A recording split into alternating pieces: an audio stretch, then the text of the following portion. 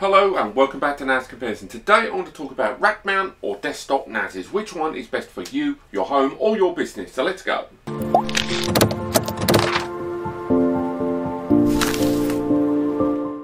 Okay, so first things first, a rack mount and a desktop NAS are pretty much the two main ways in which you can have a network attached storage device, or indeed any storage device really when you think about it.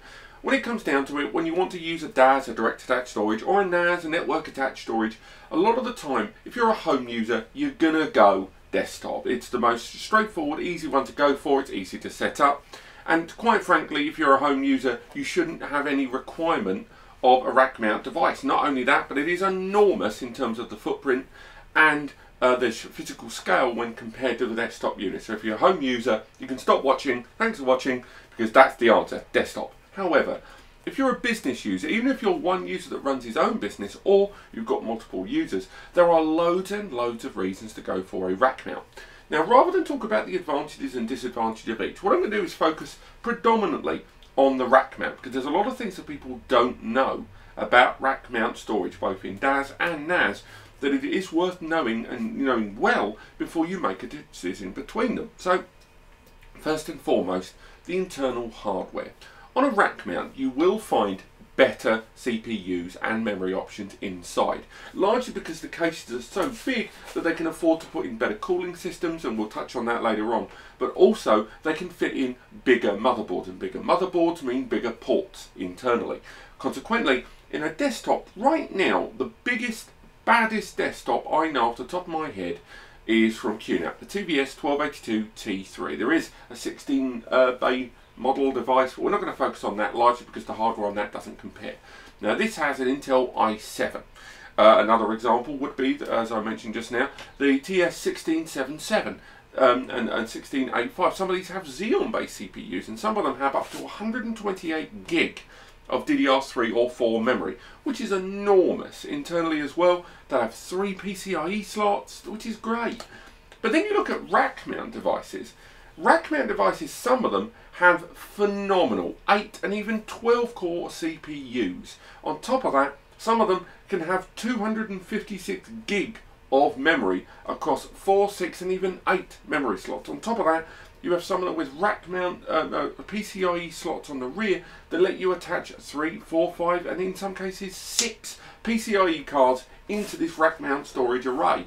And these cards could be used for additional ports, for graphics cards, they can be used for internally, and SSD cache cards. There are loads and loads of things you can do. So on a rack mount device, the internal hardware is hugely superior, and if scalability and upgrading at a later date is important to you, as well as raw internal power, then definitely a rack mount is for you. If these things matter less to you and you're looking for a more conventionally powerful device, that's when a desktop comes in. Now, talking of hardware, we can move on to one of the other key features that is almost exclusive to rack mount devices: redundant power supplies. What that is the rear of a rack mount device doesn't just have one power port and one PSU, power supply unit, but it has 2 or in some cases 3. And once all of these are connected, once your NAS is running 24/7, weeks, months go by, sometimes a power supply can be one of the things that fails. Now, for the record, the hard drive and the PSU of any NAS are the 2 most frail parts of the device. And by frail, I'm not going to say they're going to break any minute, but in terms of probability and percentages, these are the 2 items that could fail the most likely out of the entire RAID array on a NAS desktop or rack mount system. Now, because the rack mount devices have redundant power supplies, what that means is if one of those PSUs dies and breaks, the other power supply is already there to pick up the flow, and therefore your device will not go down for even a millisecond. Now, if you're still in warranty on your rack mount, you can remove that redundant power supply, introduce a new one, boom, your device is now fully protected again with another redundant power supply. To my knowledge, there's only one desktop NAS device that has a redundant power supply, and that is in the form of the WD-PR4100, that desktop, and that has a couple of PSU ports on the rear, but none of them are internal, and it's still not inclusive of another PSU. You have to source that separately.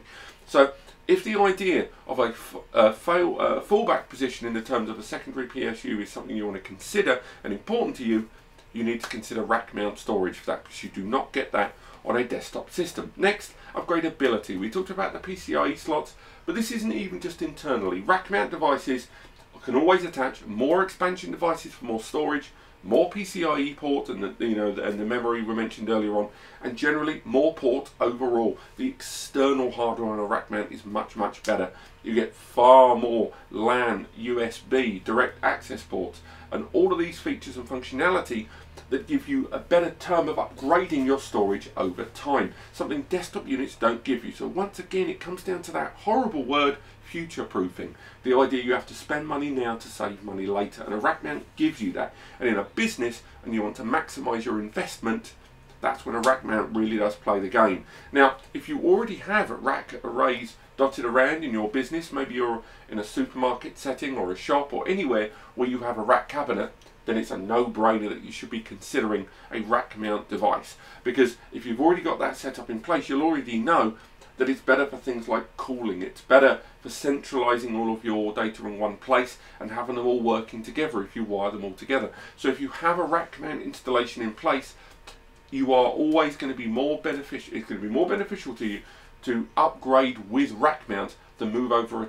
to a desktop setting where it won't be able to be in that same place, and you'll probably move it to another room where they won't be able to migrate data effectively. So do bear that in mind. But ultimately what it comes down to is a rack mount. The reason rack mounts are for business is because they are for future proof and they are for upgradability and thinking long term. Desktop devices is 3 to 5 years, rack mount 5 and above. But, and oh sorry, I should also mention warranty on rack mounts is always bigger, 3, 5 and in some rare cases 10 years hardware coverage depending on who you contact. Desktop will never give you that, 5 maximum, and even for that you have to pay through the nose. But what are the advantages of a desktop system? Well, in short, 1, utilises far less power. Rack mount devices, because of the cooling, because of the CPU and the hardware, they consume more power overall. Secondly, rack mount devices make more noise. Desktop units will always be quieter overall. That's the reason racks and servers are normally in their own dedicated room, because of the noise they make. 3, active cooling. The cooling on a rack mount is better. It is much better, but it's relative. It has to remain a great deal cooler. It's one of the main reasons it uses so much power and has so much noise. That a rack mount device has maybe 3 or 4 internal fans as well as rear mounted fans and all the fans that are on the PSUs. Loads of active cooling, which is great, but it has that because it has to have that. A desktop unit, because it doesn't require that much pass through of air, doesn't have that active cooling. So it's not really something we can compare them against because it's relative.